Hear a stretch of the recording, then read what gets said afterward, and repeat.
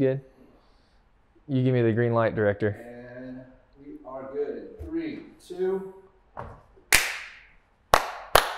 What's up, StaleMates? Welcome to another episode. You guys have been looking forward to this one for a while now. Actually, I want to say that this has kind of been in the works for a little bit, and I didn't want to put it out there. I wanted to do the same thing that we did with the Tom Brands thing, where I don't talk about it. All of a sudden, Tom and I take a picture, I post it online, people go crazy. Then I ruined it. My phone blows up insanely. I'm leaving the barbershop and my phone's going crazy. I look, Willie puts it out there saying his first appearance in over a year is with the StaleMates show. So we got him here. Willie Saylor, what's going on, brother? Good to be free. Good. I'm feeling good now, I guess. Yeah. Maybe. It's probably but weird. Sorry I ruined your surprise, but no, I mean, it's like the typical, in my mind, like we just met each other for the first time like 20 minutes ago. In my mind, that's like the most Willie thing that could have happened is like. Well, I have a big mouth, right? And classic Willie style. Blurt something out, but. No, I mean, it went crazy. Are you aware how many likes that tweet got, by the way? No, how many? I mean, it was like almost 700. That's amazing. I mean, that's pretty I'll good. tell you what, speaking of that throws it back to one of the first things in the trial. Yeah. Where it's like, and how many how many followers do you have now, Mr. Saylor? Yeah. 24,368. Yeah, you knew exactly. And you did that meme thing. Yeah. And you made my mama laugh. I'll tell you what, you make my mama laugh, yeah. I'm coming on your show. Okay, well, I appreciate you coming on. We're going to get into the trial stuff. First of all, respect the Timbs, by the way. I didn't even know. I mean, respect that East Coast. I mostly look like I'm going to hang some drywall. All right, well, before we get into the trial stuff, obviously that's how we got to know each other, is because you just got done with this big trial that everybody was into online, #Willie Trials. Did you start that? Did you invent that? I think I did, but I also don't know if it's one of those things where like somebody else said it and I like subconsciously took it, but I think that I did. You made it though. I think I made it what it was, but it's like flow. Like somebody started it first, but then like I made it. Yeah, there you go. But let's get into Willie Saylor a little bit. This whole interview is not going to be about like your backstory and stuff, but I do want to get into it because I feel like a lot of the people at Flow and the guys at Flow, we don't really know much about them because there's a lot of like the trial is the first time we got to see behind the curtains for a lot of stuff. Yeah. And there are people who know your backstory, but there's some people that don't. How did you get into wrestling media? I grew up in a really wrestling passionate town, District 11. Produced a lot of great college wrestlers, Olympians. Pennsylvania, right? National champions, yeah. Pennsylvania. It's right on the border, Easton. It's right on the border, literally the Delaware River. Jersey's on the other side. And, just a really, really passionate area for wrestling. Mm-hmm. And I grew up my whole life wrestling. Were you a forum guy though, or like how did you say I want to cover the sport? You didn't go to journalism school, right? No, so because we heard that in the trial. I can't remember what it was. I was on I was on a nationally ranked team. We had a number of nationally ranked individuals from me to up to like 45. We were all nationally ranked, every one of us. Not to brag or anything, but go ahead. I mean, my junior year we were #1 in the country. Yeah, no big deal. And that's not just, I mean, you don't have to be on a nationally ranked high school team to be a wrestling journalist. But here's what, I'm like sort of setting the stage. I was at Brian Snyder's house. Brian Snyder's an assistant coach in Nebraska, the head assistant coach. And shout out. We were in high school. We were actually leaving to go to Ocean City, Maryland for the summer. Not for the summer, for a couple of weeks in the summer. And I don't know, I couldn't fall asleep. So, gee, I'm dating myself here, but yeah. Internet at that time was like relatively new. What year? Like 2000? This is like 95. Oh, wow. Okay. 96. Okay.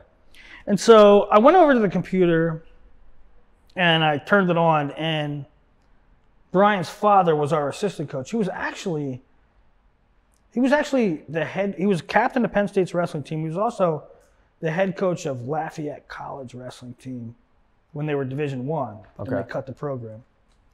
Keep Stanford Wrestling. So I turn the computer on, and up pops the Mat.com message boards. And that got me hooked. I was reading all this stuff about wrestling, you know, and never thought about a career in it whatsoever. But I went to school for, I went, when I graduated high school, I went to my grandparents' dairy farm and ran that for a little bit. And then I tinkered around with wrestling in college. Nothing to write home about. I went to grad school for creative writing and a master's of fine arts in fiction writing. But then I came back from grad school and I just wanted to mellow out. I didn't want to do anything with academia. I didn't want to do anything with really thinking about school anymore. I mean, I had been in school for 8 years or whatever, and I got a stupid job, mindless job. It was like billing at a medical thing, and it was sort of just what I needed because I don't know. I was tired of thinking. Yeah. But I started getting back into wrestling. I started following the Mat.com message boards. So you started off as kind of a forum guy then? Yeah, I mean, that's what I mean. I'm making a long story of it, but that's the gist of it. I was a forum guy. So what was your first like wrestling paycheck then? So what happened was there was a bunch of us on the Mat.com forums. The Mat.com forums, if you go there today, there's college, international, high school. Well, back in the day, and when I'm saying back in the day, I'm saying 2011. Nah, 2007, something like that. There used to be a non-wrestling topics board. And it was a bunch of us message board junkies who also would talk about politics and religion and post pictures of hot chicks, right? And we talked about everything, right? Anymore. Yeah. So one day we all woke up and they deleted USA Wrestling. Hey, USA Wrestling, you created a monster. Yeah. This is why I'm in wrestling journalism. The reason I'm in wrestling journalism is because you deleted the non-wrestling topics forum. Yeah, let's go. Because you deleted the non-wrestling topics forum, and so this guy that was a frequent poster, he started the Open Mat. And the reason it's called the Open Mat is because the Mat censored. The Mat censored. So they started the Open Mat, which was nothing but a bunch of wrestling forums. So we went there and we talked to politics, yada, yada, yada. So after a couple weeks of that happening and me working a mindless job, I said to the guy that started the Open Mat, I said, hey, how'd you feel if I wrote an article about this guy? Would you post it? He was like, well, why not? Right?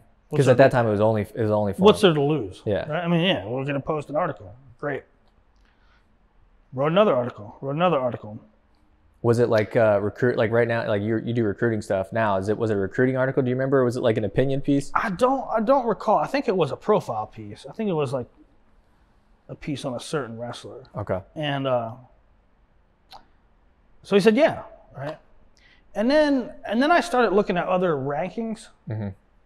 And because now at this point, I wasn't in school anymore, I have time to deep dive into the scene. I'm looking at other rankings. I'm like, God, they're god off. Like, I mean, at no, that time, that shouldn't be this way. Who would have been the other ones at the time? Was it Intermat only the one, or like? It was Intermat, and just no shade at Josh Lowe. Yeah. I mean, and there was other ones. There was Win Magazine. No shot at those guys. Rob Sherrill. No shot at him. He's a legend. I just didn't know at the time who was all around at that point. Yeah. I mean, there was AWN, Win, Intermat. You just thought you could do. And so I mean, I just got frustrated, right? I'm like, Right. no, that's not that. That's not how it should be. Like This guy all wrestling fans. Yeah, right? I mean, truth be told, some of y'all out there listening to this right now are probably like, yeah, Willie, like yours, it just came out Tuesday, right? I mean, I thought I could do a better job. Yeah. And so I said to that guy, his name's Eric Betterman, haven't seen you in years. I said, how about if I post rankings? I said, how about if I do rankings, high school rankings, and would you post them on the site? And he said, yeah, hell yeah. So I did. And it really started, that's when it happened. It really started to gain traction. Were you doing high school, college? I was just doing high school stuff. Yeah. I was doing high school and high school recruiting. That's where my passion was at. I mean, that's where my passion is to this day. But it really started gaining some traction. Were you at this time full-time for Open Mat, or was this just kind of like a residual No, I thing? lost money. Yeah. I lost money doing that. Every trip I went to was on my own. Every piece of equipment I bought was on my own. But you were seeing the page views and stuff was going pretty good. Well, yeah. I started getting a lot of feedback. You know, I had a Willie at the openmat.com email account, and I get a lot of feedback from parents. I get a lot of feedback from coaches, high school coaches, fans. I get a lot of feedback from college coaches like, yo, thank you for what you do. This is great stuff. Because, I mean, the only people, there was no big boards. Correct. There were no big boards, right? I mean, there were some top 50 lists with no commentary and no context. When you say commentary, that's like that paragraph at the top of the thing, right? Yeah.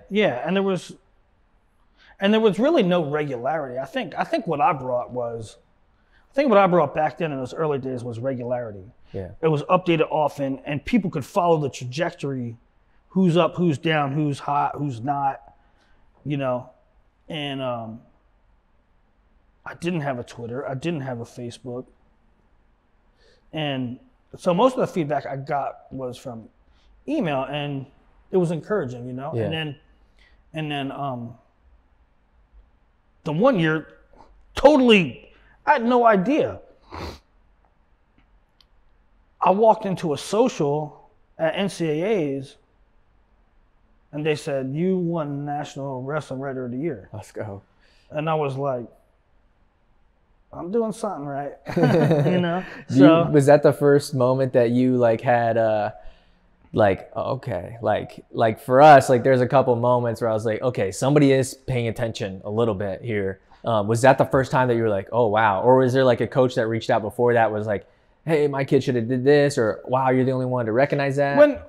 When the college coaches started calling and emailing, and that was before I won the award. Yeah. And it's like, you know, it's janky to say, I'm not saying I won National Wrestling Writer of the Year and like pounding my chest about it. How many times have you won it, by the way? Twice. I should be every year, but they have a 5-year limit. Well, I don't know. I think we deserve. No, I'm just kidding. You deserve. No, heck some sort of award. You absolutely do. That's why I'm here. No, I mean we're not journalists here. That's for sure. We're just fans. So then, at what point were you like, okay, I won this award. Things are going well. I'm getting page views. Coaches care. I want to start doing this for a living. Like, is this when Flo kind of stepped in the picture, or was like Open Mat like, hey, we got to keep this guy? Well, at the Open Mat, I love those dudes, and I love what we had sort of built. But at the same time, I mean, at the same time, it was all me. I didn't get much help, you know. Mm-hmm. I was sort of flying solo, and you know, I was with them 2 or 3 years and never got paid once. And I'm not throwing shade because the money wasn't there. Right. I mean, this is wrestling journalism, right? Yeah. This is nothing to do with like. I love those guys. Eric Betterman, you know, and Jason Bryant was there after me, and Earl's the man. Nothing but love for those guys. But This was early days. this was early days, Yeah. and I got not one dime until Eric had gotten a deal with Clinch Gear at the time. Eric is the guy who started Open Mat. Eric Betterman was the owner, founder of the Open Mat. And he got a deal for Clinch Gear for our rankings. And I think it was $1,000 a month. Yeah. And to call them Clinch Gear rankings, Clinch Gear big boards, Right. you know, Ironman preview presented by Clinch Gear. And so it was $1,000 a month. He gave me $400 a month. And you know, I got paid $400 a month for 6 months, until I went to Flow. And you know, the Flow. So you did that for 6 months and then you went to Flow. No, I did it. Well, I did it. I mean, I was with Open Mat for 2 or 3 years. Right, but when the paycheck started coming, you were only there for 6 months and then you left. Yeah, the Clinch Gear thing kicked in, and then I don't know, 8 months, 6 months, and then so at the time we were all broke, right? Right. Including Flow and including a lot of other media outlets, and so. Like I said, I was getting $400 a month, but I'd go to Fargo and spend $2,000, right? I'd go to Beast of the East or Ironman, pay hotels out of my pocket. I mean, I'm not playing the violin for my. You didn't. You right? enjoyed I mean, it, though. just I loved it, Yeah. right? So that's what I did. But the financials were what they were. Right, they were what they were, Yeah. and so Flow didn't have money either. So this is what happened. I would be at tournaments, or I would like email a tournament director. Hey, I'd love to cover your tournament. Any chance you hook it up with a hotel room, right? And they would say yes, or they would say no. I got to write this down. Right? Yes, do it. Yeah. Do that. I'm gonna get beat up on media row though, so I should be up in the top row with everybody else. Beat up by who? No comment. Nobody's beating you up. Nobody messing with you. Yeah. So anyway, the point is, a lot of the times, the tournament director would be like, "Oh hell yeah, we want Willie there," and "Oh hell yeah, we want Flo there." Are those guys normally, or girls, are they normally wrestling people, or are they just like business people? The tournament directors? Yeah. A lot of times, more times than not, wrestling people, but there are. Like it's not just some random person at college or high school put in it, or is it normally like a wrestling mind? Like the tournament directors? Yeah. More often than not, they're wrestling people, but Okay. there are a lot like. So they were aware of who you were. Yeah. Yeah. Yeah. So The current director of Ironman is sort of a CEO type. He's not really a wrestling person, you know, but he does a really good job, and he's learning the scene. So you would email them saying, Yeah. So I do what it? would happen was, I mean, just beyond the hotel room things, is I would see Joe and Bader twice a month, and they were with Flo. and they were with Flo. Yeah. And the tournament director would be like, and first of all, we were congenial, right? We were buddies. Yeah. Started being buddies. And second of all, the tournament director oftentimes would be like, yeah, I can hook you up with a hotel room. And they tell Joe Flo, yeah, I can hook you up with a hotel room. And we get there, we'd be sharing a room together, right? So that's how it was like that. Yeah. So, And they sniped you. yeah, eventually, I mean, how long did that go on before you were like, all right, I'm gonna go work you know, for a Flo? year, 2 years, a year or two. And then I remember Joe Flo called me. Joe Williamson, he's a man. Joe Flo. That dude, he's a forgotten gem. Yeah. I'd for say, real. Honestly. I'm not forgotten, but one of the That's OG kind of seems like I haven't known him that long. I've only been doing this since like April, but I've got to know him past few months and stuff, and he just seems like you can't find one bad thing about him. No. And he just seems to be like, when I think of Flo, I've been following Flo since the early days when the logo was way different.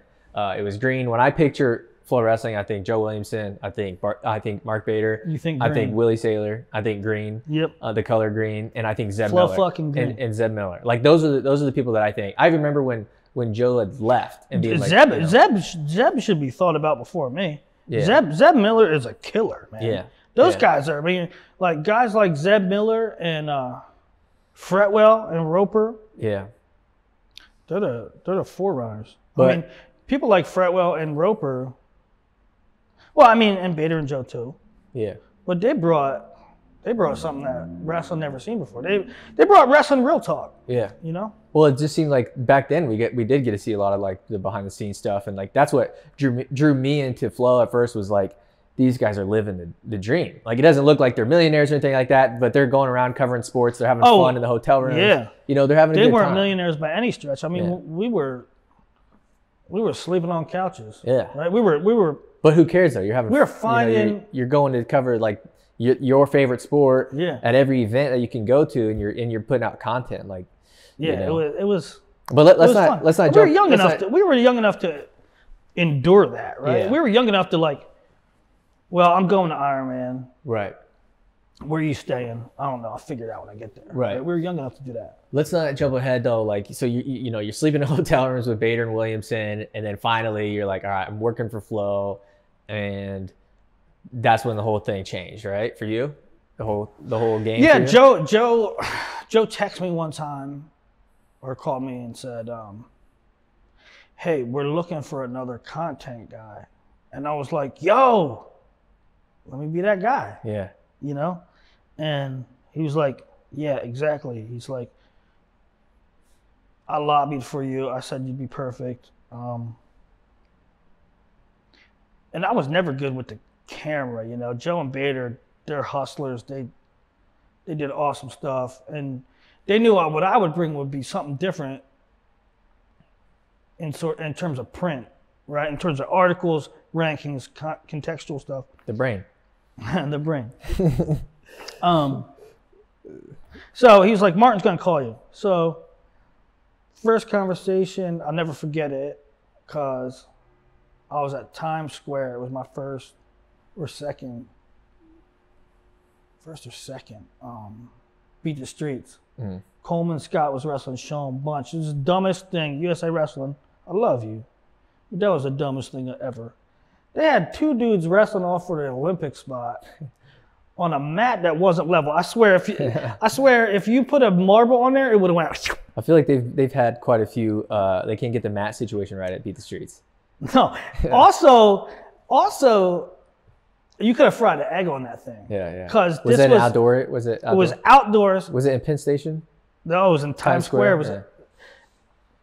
and the mat, if you touched it, Melted. hotter than Hades. Yeah. And they determined who the Olympian was on that mat, and Coleman won. He went on to win bronze. But Yeah. right before the event started, about an hour before the event started, Martin called me and said, "Hey, thinking about this. All right, cool. Yeah, I think I'll be interested. All right, we'll call you back later."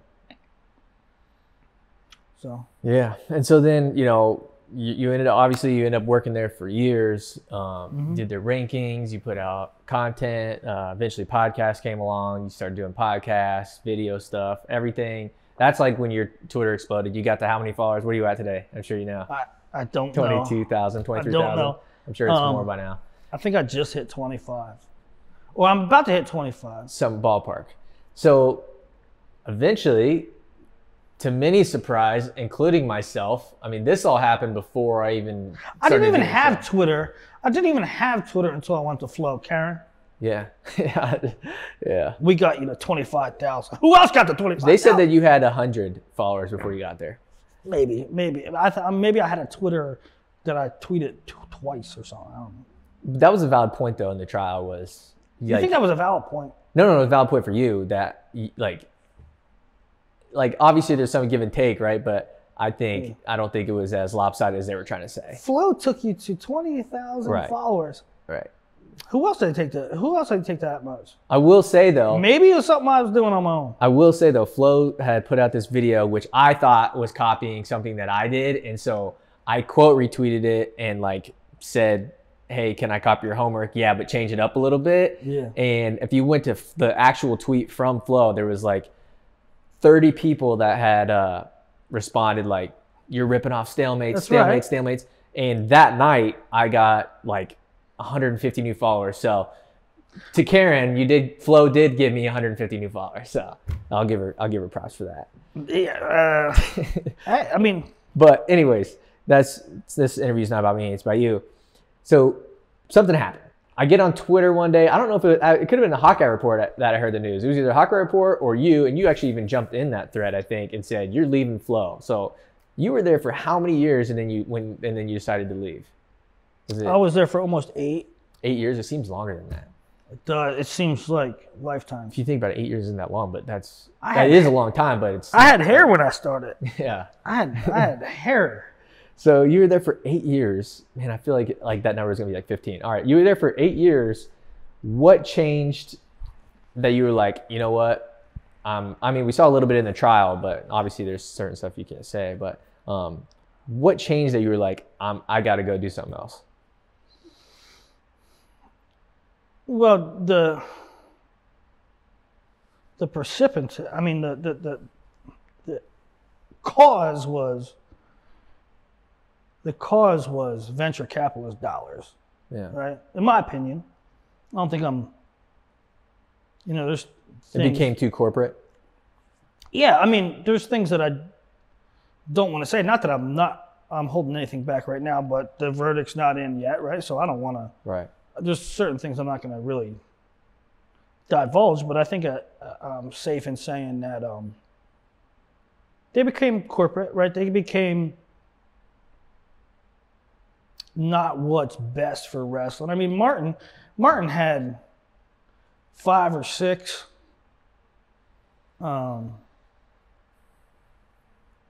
corporate mottos. Mm-hmm. Be bold and brave. Bleed passion. Things that really were little quips that meant something, And at the end, and I don't think I'm breaking any news here. No, we all saw the trial, so. Yeah, I mean, in the end, and still to this day, they're after the sub. They're after the subscription, and it doesn't matter. It doesn't matter what it takes to get that. That's what they're going to do. Mm-hmm. And it hurts the editorial voice. Silencing you. And it hurts the content. Well, it hurts the truth. Yeah. For sure. Were you the only one there that got like reprimanded in terms of not in terms of like overall performance plans or whatever that was called, but were you the only one that they were like, hey, maybe not go so hard at this school, or maybe not talk about this guy so much? Were you the only one there that was getting that, or? No, you know what? And this never came up in the trial. What's weird about the trial is, or being in a trial, and it was a learning experience for me, Same. I mean, sometimes during the course, of the trial, I think I handled myself well. Other times I wish that I could expand upon my answer. Right. So you can only. You just got to answer that one question. You can only, did you have Burger King for lunch? Yeah, but no, that's it. Nope. You said yeah. Nope. Yeah. They don't want the but, right? They don't want the reason why. Right. But one thing that never came up is what really happened was I ran everything, right? At one point, and for a long time, I called the shots. I said, we're doing this, we're doing that. Let's invent this. Let's start doing this. Let's stop doing this. Picture and title, approved every one of them. Everything that went up on Flow. Managerial duties. And editorial voice, Yeah. and right? Editorial voice and brand, right? And so then they asked me if I wanted to, they basically said, Willie, wrestling's uber successful. sprinkle some of the, we want you to sprinkle some of that juju on. Mm-hmm. Flow track. Mm. And flow this and flow that. And I said, nah, dog, I'm wrestling. Yeah. You know, Let's go. I'm only wrestling. Yeah. I'm only wrestling. That's all I want to do. And they imagine Willie though at like a flow marching band thing. Yo, I went to flow rodeo stuff. Yeah, they said that in the trial. I said, no, dog, I'm wrestling. Yeah. They said, we'll pay you this. And I said, when do I start? And so I Did did they want you to do commentary on rodeo, or is it just like no, just experience? no. What they wanted me to do was have these meetings. Geez, I was in meetings nonstop when I took that position. Bless you. Thank you. I was in meetings nonstop, and what they wanted me to do was say, hey, here's the storylines going into this event. Yeah. Hit this point before, hit this point before, hit this point before. Then when you go, we want you on the ground for the major ones, mm-hmm. and make sure they are pushing into the big developments. This happened. Make sure you're writing about it this way, and get your feet wet in the sport. You know, I didn't know nothing about track. Yeah. Get your feet wet in the sport and see what they could be doing different to improve it, right? Okay.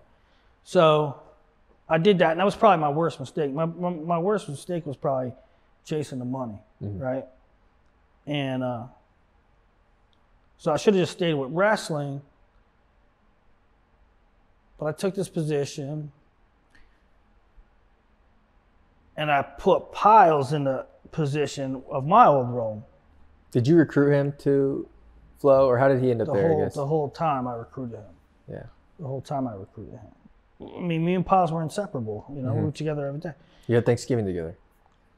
Why everybody keeps saying that? They brought it up like 3 times. We had Thanksgiving together, didn't you? Yeah. Actually, that's one of the Twitter questions we got. But go ahead. I'm sorry. Yeah, I don't know why people find that so funny. I find it funny a little bit too, but man, they brought. Well, that I up mean, a lot. they keep saying Thanksgiving, but yeah, we were together Thanksgiving, Easter, Christmas, Super Bowl, birthdays, 4th of July. Yeah. But they kept saying Thanksgiving, which was, I was like, ah. Yeah.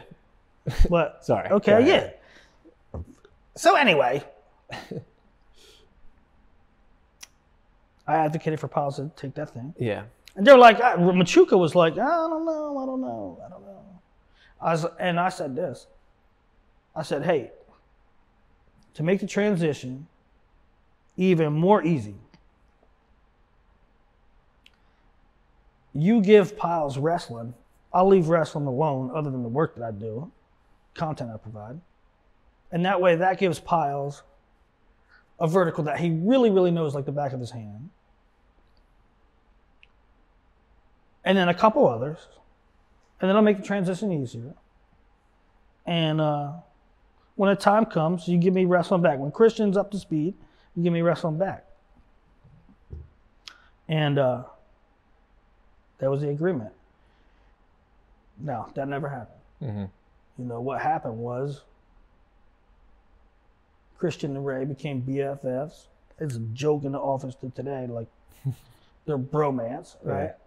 And so then it became, now we're getting into, I mean, I'm unraveling here stuff that your original question was I the only one to get reprimanded? Yeah. Well, the answer to that is yes, but the answer to that is also I got reprimanded because a point in time came where all of a sudden Christian Piles' opinion to Ray Machuca was way more important than mine. I don't know how that happened other than the fact that they became an office romance, right? But, you know, Christian... Because Machuca, see, like from my take on it is, and you can correct me if I'm wrong, Machuca seemed to care more about and I don't know him at all, so take that for whatever. Yeah. My perspective was he cared probably more about the corporate side of like making people upset and relationships. No. And and you cared more about like your honest take. Well, that is true, but Not saying that's right or wrong, but that's how I took it. Was like he cared more about keeping a good relationship. That is true. All the higher ups cared more about how it would. I mean, this is any company, right? Right. The big dogs care about how it affects the bottom line. Right. But that's not how you're wired. That's not how I'm wired. Yeah. But it wasn't so much about that when it came to Machuca and Piles. What it was about was, Ray didn't know shit. Yeah. Ray didn't know shit about what I was doing. Ray didn't know shit about what Christian was doing. But when I went to Ray and complained about stuff, it was Willie's being emotional. When Christian went, Willie's being a problem, right? Mm-hmm. And I'll, here's a case in point. I mean, for God's sakes, Christian on a live radio show attacked Nomad. Yeah. Live! Yeah, that was kind of a bombshell, I think, in the trial. Live! Yeah. Were you there for that, or? I was 5 feet away. Yeah. I didn't know whether to punch him or leave or quit or what. Yeah. That never got released though, right? I mean, there's Nomad. He's sort of brand new. He's 5 feet nothing, weighs nothing. Yeah. Piles is attacking him live on the air. Yeah. Me and Brack here looking at each other like, good Lord, what are we supposed to do? Was it over a content thing or? No, this is live on the air. We're talking. Christian had a point. Nomad had a point. I don't know. Nomad wouldn't stop rebutting. Yeah. And Christian said, shut up. Yeah. Stop talking. Stop talking. Just stop talking. Yeah. Then got up off the thing and went over at him. I was like, yo, this is embarrassing. Why wouldn't they release that? I mean, if you talk about content like why wouldn't they release what? that footage? Because like, why why wouldn't you release that? I'll tell you why. At StaleMates, if that happened, if you and I ever do a show and you get up and physically fight me, even if I got beat to a pulp, I'm releasing that because I'm like, well, I got beat to a pulp, but it's gonna get crazy numbers. But I'm sick like that in the head. Like I'm wired different. I'll tell you why. Because they also have a lot more dollars. It wasn't 3 seconds after. So then Christian came back to his seat and we resumed the show, and very awkwardly for 10 minutes. Yeah. And I shut my computer, walked out, very disgruntled. And that dude stayed in the studio and deleted all traces of that from. So that's why we from the They wouldn't. I don't think they would have released it anyways. You think they would have? If they had it? Maybe. Well, no. Yeah. Why would they incriminate themselves? Yeah. But stuff like that, right? And here. Respect the Nomad though for sticking around. You said that was at the beginning. Most people, I feel like at the beginning would be like, "I'm out of here." Yeah. Yeah. I don't know. No. But so Christian's gonna, and again, Christian's gonna complain that. I said something about. Well, he totally misrepresented the Soriano thing. Yeah. Right? He said that I called him clown shoes. I didn't say it. That's not what the word said. It said clown show. He said clown show. Because what did you mean by that? So the question at hand was, somebody tweeted me, Willie, what's Nick Soriano going to do? Is he going to wrestle only freestyle? Is he going to wrestle? Is he going to go MMA? Is he going to wrestle folk? I responded, I'm not paying attention to that either clown show or circus show. I'm not going to speculate on it, right? And the reason for that is they change the story every 2 seconds, right? And I love Bob Soriano, right? Bob Soriano's a friend of mine. But Bob Soriano, and here's the thing, Christian Piles thought that. So Bob would talk to Christian. Bob would talk to me, Bob would talk to Christian. But Christian thought that like they were like BFFs or something, right? So I talked to Bob one time. Bob, don't get mad at me. But Bob said, I tell Christian Piles things because I know he's going to go tell people. That he will or won't. That he will. Yeah. He tells Christian Piles things because he knows Christian's going to go spread it around. Yeah. So Bob's saying he's telling Piles disinformation to keep people guessing, right? Yeah. So that's my point of the tweet. I ain't paying attention to the noise. I'll believe anything that happens with Nick when it happens. Right. Right? So this is while I'm at JFK Airport and Christian calls. You can't say that about, that's a big star and you can't offend people that way. I said, I ain't offend nobody. I said, I'll talk to Bob Soriano right now. Mm-hmm. It'll be all good. Right? So there's another black mark against me that he goes and runs and tells Ray about. 3 days later, this dude goes off on UWW on Twitter. Now, does that get any black marks against him? Right. Right? No. So it's just stupid office politics, which led to Ray taking Piles' word over mine. And that was the reality of it. So then another thing I want to touch on before we move on to like obviously life after Flow, but the Ohio State, what's going on in Columbus thing, it became like a whole, like that was super, for me, that was like really awesome to finally see that, because I would listen to FRL all the time.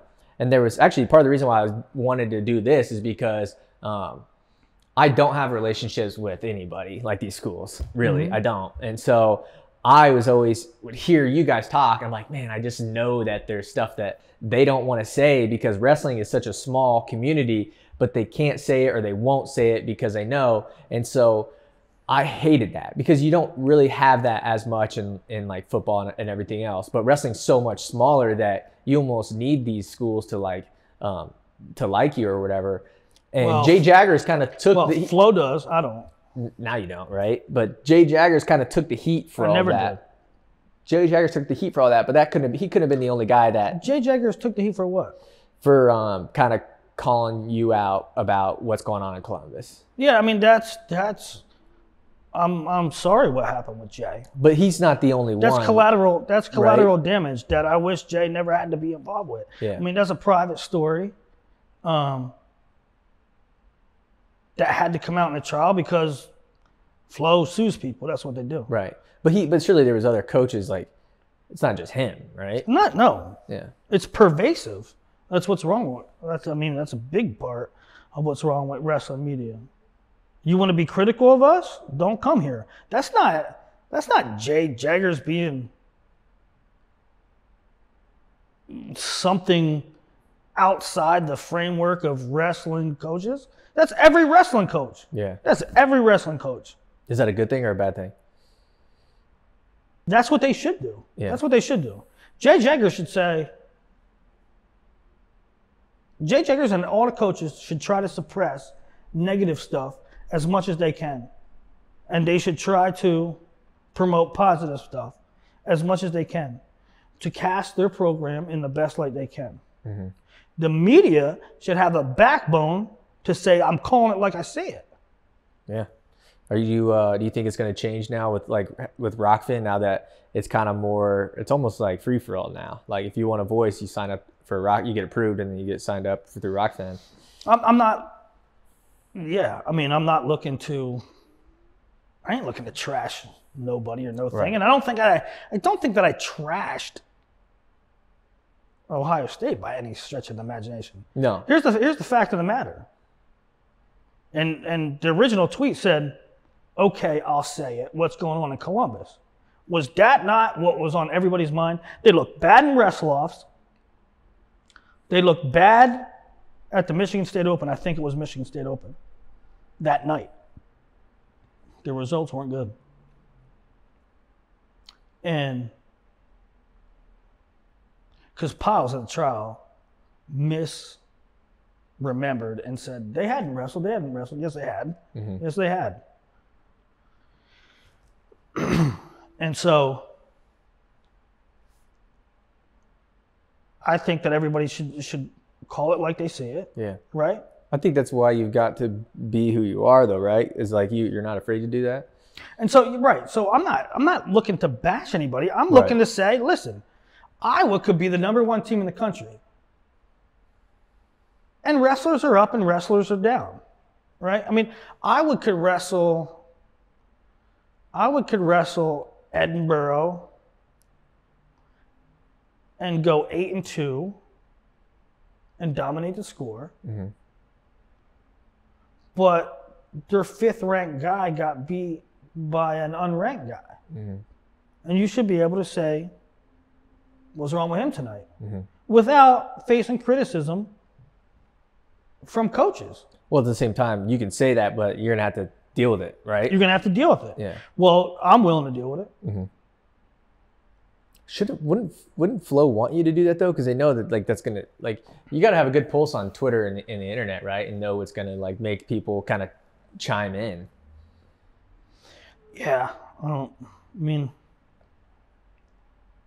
know. If Flo wants to be, I don't know what they want to be. Yeah. They want subscriptions, yeah. I guess. So you left Flo, and before they sued you, were you ever thinking, like, maybe I go back to the open mat, maybe I go to intermat, maybe I go somewhere else? Or is it like, no, I left, I'm hearing about this Rockfin thing, I'm going there, I'm doing that? Well, I didn't exactly know what I was doing. Yeah. I mean, the fact of the matter is, I said, what's going on in Columbus? Piles texted me, I can't believe you're tweeting this. You don't need to say this. And I said, you know what? I'm done. Can't do this no more. He's like, what are you saying? I said, I quit. I'm out. So. Cut the Periscope, cut the Gmail, all that. Right. So. There was this weird miscommunication thing in the trial where it's like, you said, I'm done. He says, okay, he's done. And then you wake up the next day and you're like, wait, I'm done? And you're like, well, I thought you said you were done. Well, yeah. No, so I woke up the next day. What happened with that? So this is what happened. I woke up the next day, my eyes open. I'm like. You check your Gmail. I'm like, I quit last night. I'm like, phew. All right. Finally done. I'm glad. It's a relief. Yeah. You know? It was a long time coming. There was a lot of baggage and animosity and frustration.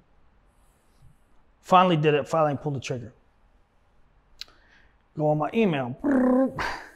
Locked out. Yeah. I'm like, oh, damn, I'm done now. Yeah. I'm done now. I'm unemployed right now.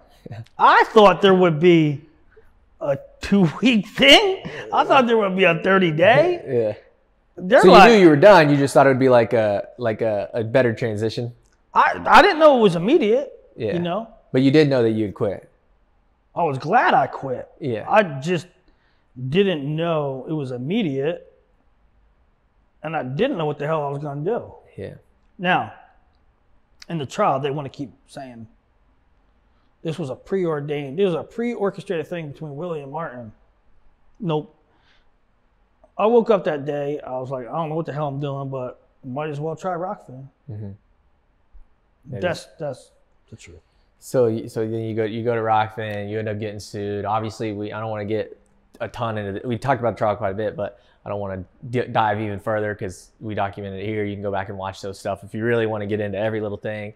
But you get sued, and then ultimately, you had a non-compete where you couldn't work for a year. In that time, was it tough for you to like do anything?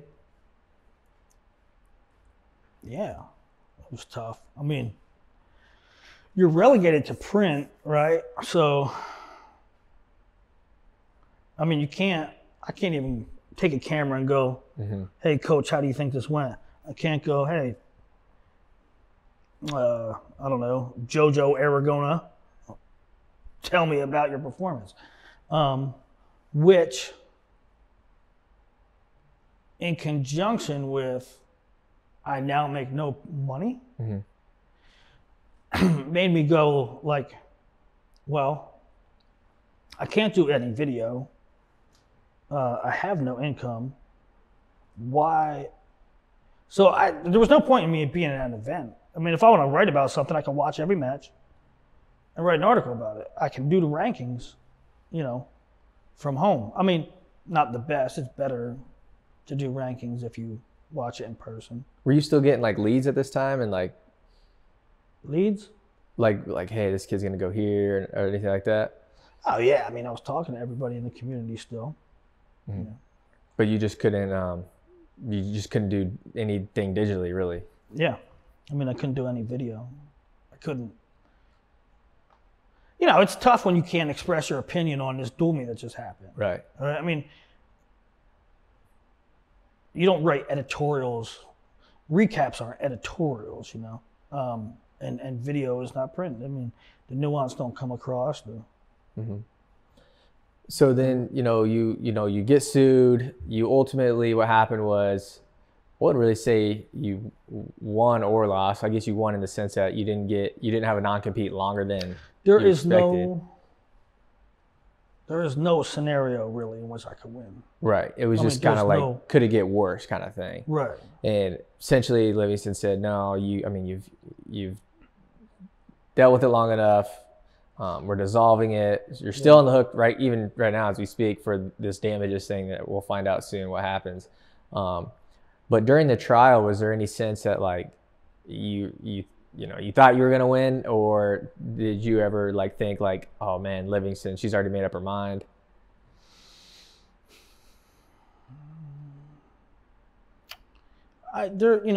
Just judging off some body language, I think that Judge Livingston gets it. Mm-hmm. I could be wrong. Yeah. I don't know what's coming. I don't know. Really, there's the injunction being dissolved is a big thing for me because that means I can work. That means I can go about my business and rebuild. It's another thing. When your face isn't out there, when you're not at as many events through the injunction, I mean, your brand takes a hit. Yeah. Your brand takes a hit. And people win and lose quick these days, right? It's not, if you ain't on social media winning, you're becoming irrelevant by the day. I think the craziest thing, like you left Flow, you leave FRL, and then they bring in Ben Askren. How was that for you? Was that a shock, or were you like, oh, well, obviously he was the guy that was going to do it? Because I took it as like, well, Ben, he left. All right, Ben, well, watch this. Here's Ben Askren. I knew there was a couple things. Ben couldn't replace me for a couple of reasons. One being, as much as me and Christian fought, we had great chemistry. Mm-hmm. I don't know that anybody can replicate that. Number two, I knew exactly what was going to happen with Ben, and that was Christian was going to tell him, after one episode, Christian was going to tell him what he could and could not say. Yeah. After one episode, at the end of the episode, Christian would say, hey man, you really shouldn't say this kind of stuff. And a week later, he would say, man, why'd you say that? That makes us, that's going to make program X, they're not going to like that, right? And so I don't know for sure because I've only watched a couple snippets of FRL in the last year.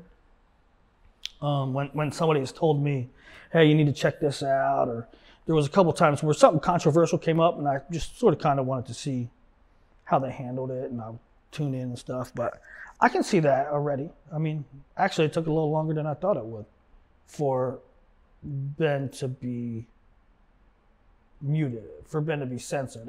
But you can see it. You think so? I mean, I've seen Ben on FRL start to say something and then say verbatim. Yeah. No, I'm not going to say that. You wouldn't want me to say that. Yeah. There you go. Yeah. Right. I mean, that's out of his own mouth. But Ben's a good dude. But what hurt me more than anything, I didn't care that somebody's going to replace me. Fine, I don't care. I don't care who it is. But what stung was that Ben did that to Martin. Because Ben and Martin were like this. Because he was already on Rockfin? No, because Ben and Martin have been like this for a decade. Right. And Martin had already left. Well, the company did him dirty as hell. Yeah. The company did him dirty as hell, filed a lawsuit, a frivolous ass lawsuit. Ben knew it was frivolous. Ben knew it was going to cost hundreds of thousands of dollars. And he still took that contract. Mm-hmm. Right? That didn't sit well with me. Not even because of me. Because of Ben's relationship with Martin. All right.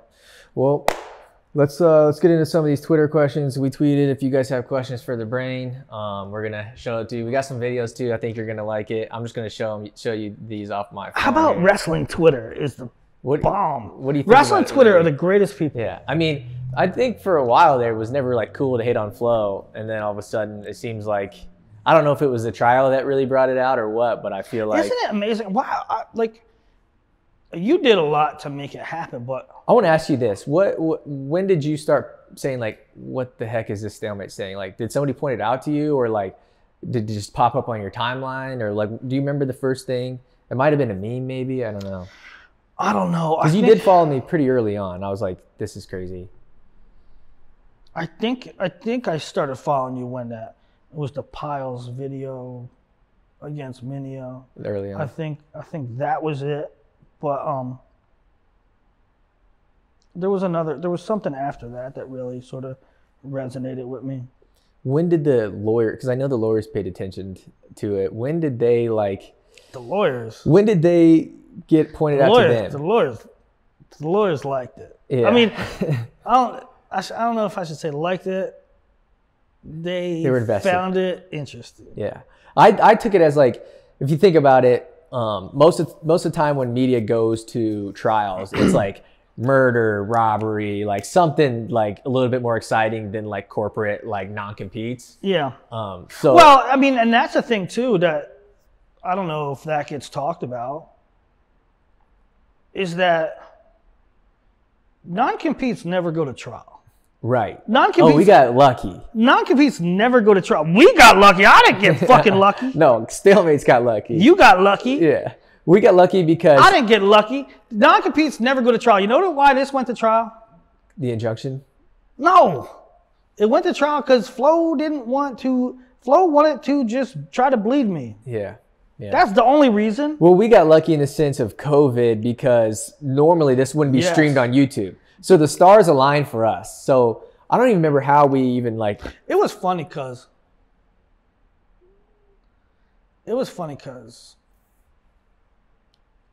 and it was in the deposition. It was in like text messages. I said they're gonna sue us. Not because I did anything wrong. Mm-hmm. I knew they were gonna sue us because that's what they do. They sue people. They sue a lot of people. Yeah. I mean, they're suing. I mean, it's public record. They're suing VAC duels. It's a junior high tournament, guys. Yeah. They're suing VAC duels. So we'll cover that one. Yeah. But what was my point? My point was that in the deposition. In the deposition, they said, "Yeah, we're going to sue you," and then the piece of paper comes through. The document comes through. We're suing you. And I went, oh, hell. They're going to make me wrestle goddamn Robin Hood. Yeah. I mean, this is nothing. Yeah. This is going to do nothing but make me some sort of martyr. I mean, they're going to look bad. Right. And I'm going to look good. Whether I'm good, whether they're bad, whatever, that's how it's going to appear. Here's my thing on it is like when I try to explain this to people that are not in this niche world right now, is one, the trial thing, right? So the trial happens. Two, it's being streamed on YouTube, which doesn't happen, but because of COVID, it's happening. Yeah. Three, this YouTube channel, us, that no one's really heard of, comes along out of nowhere, kind of in a sense, and covers it. So not only like there's a lot of people who were not going to watch 9 hours of court footage a day, right? Yeah. And so the fact that we came God along, bless you, because yeah, you watched it. A lot of that stuff, man, I had to suffer through. Yeah, well, it was there. So did I. There was times where it was like nothing was being talked about for hours. Like I don't think people realize how much and how repetitive. Like a lot of the stuff is like, okay, like he's gonna talk about it, and then he's gonna talk about it, and like we already know, in a sense of what's going on. But anyways, let's get into the Twitter questions here. Wrestling Twitter. Oh, well, hold on though. What's funny? Don't you think it's funny, and just like almost an enigma, is that the community like followed it.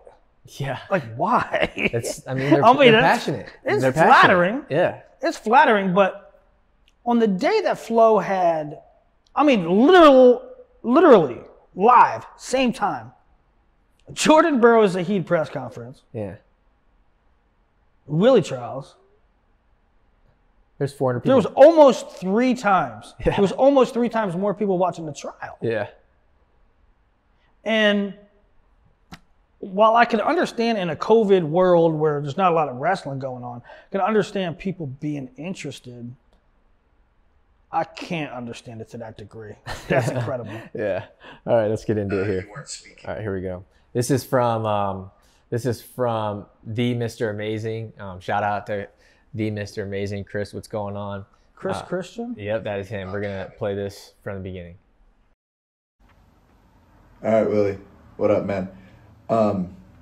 During the process of the trial, how hard was it for you not to have a gigantic cha, drink a Budweiser, or play on your cell phone and check Twitter when you weren't speaking? I know the rest of us all got to do all that stuff, so I just couldn't imagine sitting there all day, and I felt like, how hard was it for you? Who said I didn't? Yeah, there you go. So my screen was black once in a while, huh? Yeah, we saw that. Yeah, that's good. That's a good question here. Let's go to some of the written ones too. This is from John Reenan. He says, any regrets on recruiting Piles to Flo?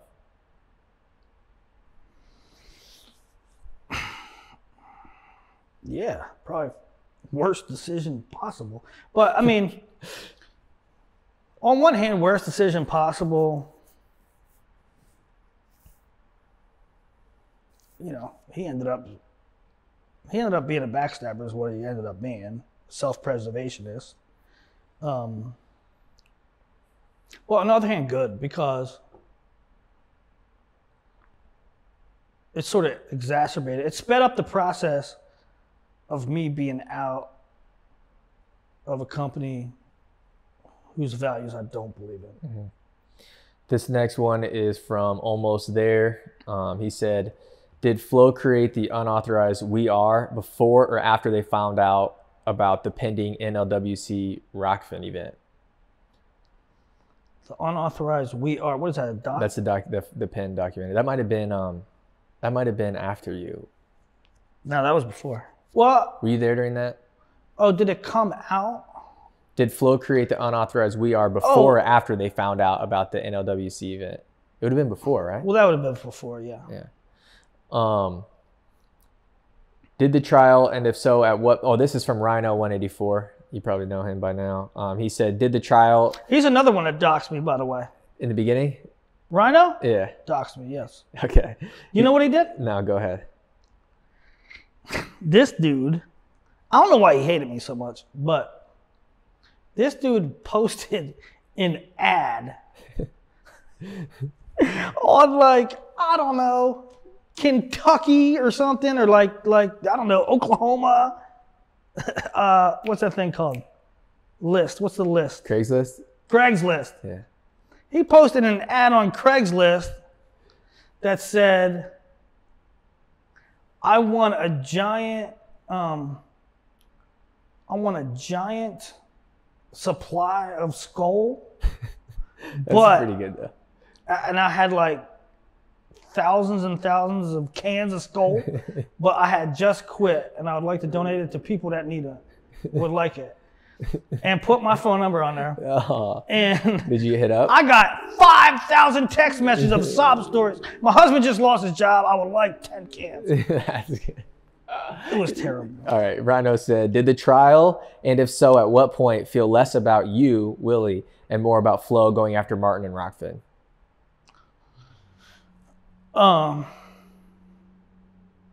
It never felt otherwise. It felt that way from Jump Street. I mean, as soon as they filed the paperwork, as soon as I got the paperwork that they were suing me, I knew it was about Martin. It wasn't about me. They wouldn't. I mean, they spent like $500,000 on this lawsuit minimum. Mm-hmm. They ain't spending $500,000 to go after me. They're going after Martin. Piles told me multiple times, this isn't about you, it's about Martin. All right, the next one from my boy Jagger712. He says, can I at least get Willie to wrestle me, the smoke versus the dip? I'll wrestle Jagger. What do you think of Jagger? I love that dude. He's funny. He's a funny. That's my dude. He's a funny. I will wrestle him, so. Okay, on your channel. live on Matt Scouts. All right. Have you ever? What if we have to wrestle like he has to be smoking a cigarette and I am shooting? I'm down. I'll watch it. Taco de la Mancha says, hey, Willie, longtime subscriber, first-time caller. Have you ever been offered a scouting position with a university? Yeah, that's why in the trial, 2 weeks before I quit, for good, I quit and took a position in North Carolina as a scout. And, I really, really feel bad about it. That hurts. That hits deep. It really hits deep that I'm embarrassed. I'm embarrassed that I went through the process. Coleman Scott did a lot to get that position funded. I said yes, and I reneged on that. That's embarrassing to me. I wish I wouldn't have done that. That's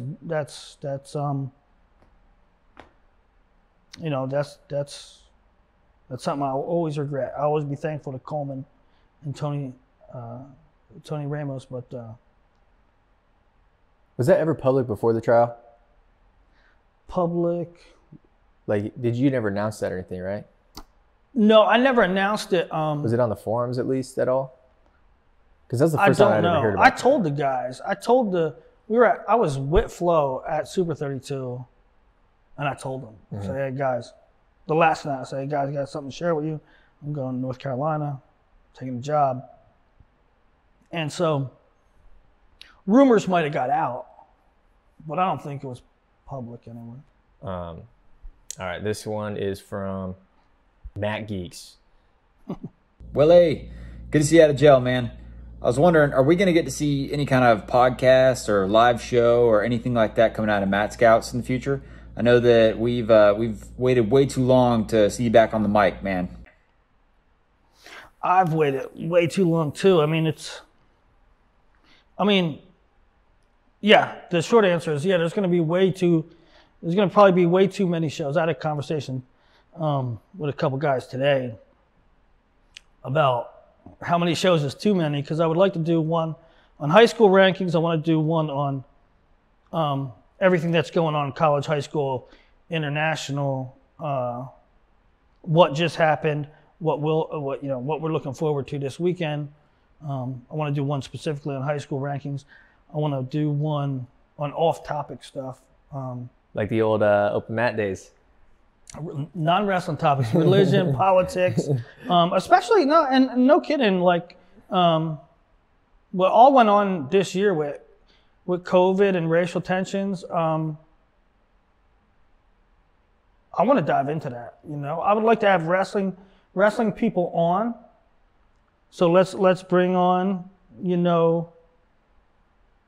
I don't know. Let's bring on Nate Jackson talking about race relations and talk about that. It's not wrestling, but with wrestling people, Yeah, absolutely. All right, let's. I don't want to miss any here. A lot of people wanted this one from Cody Arnold to be talked about here at Cody805. Minnesota boy. Yes, sir. Can you describe how you find balance in the inner turmoil of the pride you felt and what you helped build Flo into versus the betrayal you felt during this process? Well, I think there was two. Yes, it's a great question because it's a double-edged sword. I was very proud of what we made to Open Mat. And then when I went to Flow, I was very proud of, I'll say it, between live streaming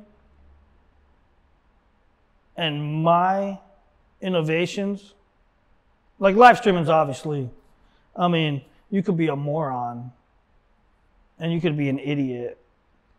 As long as you have a live stream of a major event, you're going to be all right, right? So I ain't taking full credit for Flow's rise. But in the editorial space, in the content space, I made Flow what it is today. So yes, I'm very proud. I'm very proud of that, right? All the products they offer were either my suggestions or my innovations, right? I don't call me a dick for saying that, but I believe that. But there was two prongs of remorse, and it's one that they sued me, right? Because they didn't have to sue me. What kind of decent human being or decent entity sues a little guy and ruins his, they try to put me out of work. If it was up to them, the thing would still be going on. They tried to ruin me to get to another guy who outmaneuvers them at every 5 minutes, right? So you're willing to have me collateral damage to go after another guy? That's bullshit, and that's lack of character. And the second point of remorse is that I'm proud of what we did at Flow, what I did at Flow in my time there. But I'm also remorseful for what they've become, and that's just a subscription machine, All right, this last one here is from Don Bachata. That's my man. Yep. Question 4, when are you going to change the moniker back to Greatest Mind in Wrestling as opposed to Goat Peacock, which I think is hilarious, by the way. 5, when are you coming back? When's the podcast going to be back online? Looking forward to seeing it.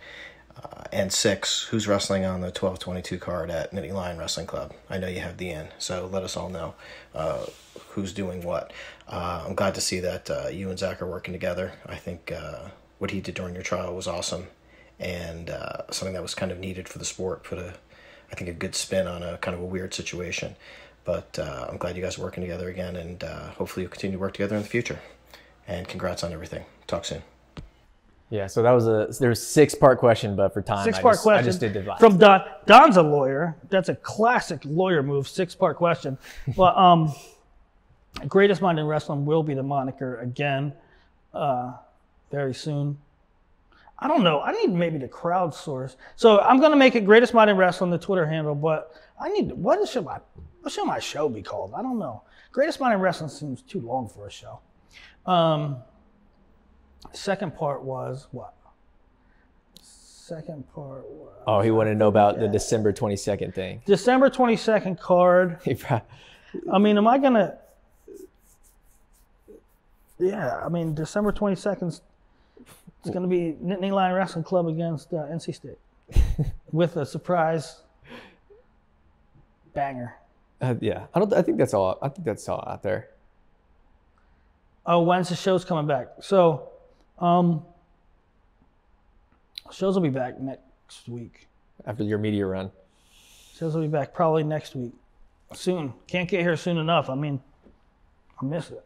All right. I think we've had you here long enough. Our cameras are dying and everything. I talk too much. Hopefully this footage is good. If you guys like this video, give it a thumbs up. Please drop a comment down below. Subscribe. Follow us. Thanks for what you do too. That's the reason. I think you're adding a piece to the puzzle of wrestling media that's lacking. I think it's unique. And I think you're a very fair, the first couple things you did on the Willie trials, I was like, I was like, that is fair, Zach, but you don't know. But you don't know. But you don't know. And then as the trial went on, I think you started knowing. And but to be fair, it's all you can ask. Yeah. And you did a great job with that. Thank you. Yeah, I mean that's kind of the nail on the head there. Is like it's hard to like throughout the trial to not eventually start feeling your own opinion. Yeah. But it is what it is.